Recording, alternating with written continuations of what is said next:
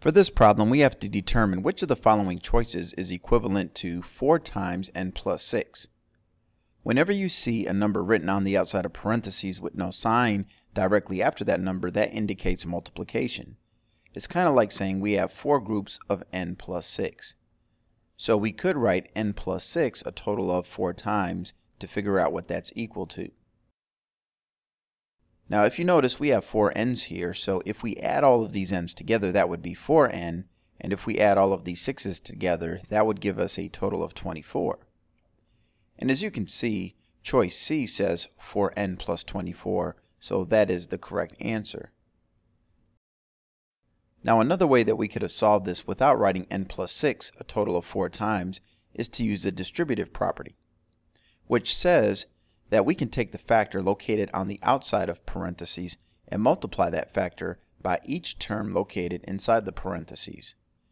So 4 times n is 4n, and 4 times 6 is 24.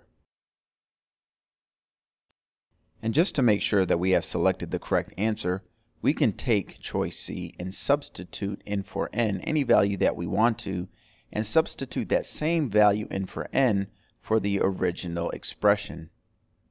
So what I'm going to do is I'm going to substitute the number 1 for the variable n. So if we do that, we would now have 4 times 1 plus 24. 4 times 1 is 4, and 4 plus 24 is 28. Now we have to substitute the same value in for n for the original expression. So we have 1 plus 6, which gives us a total of 7, and 7 times 4 has a product of 28. So you can see that when we plug 1 in for the original expression and the answer we selected, we came up with the same solution, which is 28. And you could really have substituted any value that you wanted for n, but you have to use the same value for the original expression as well as the answer that you selected.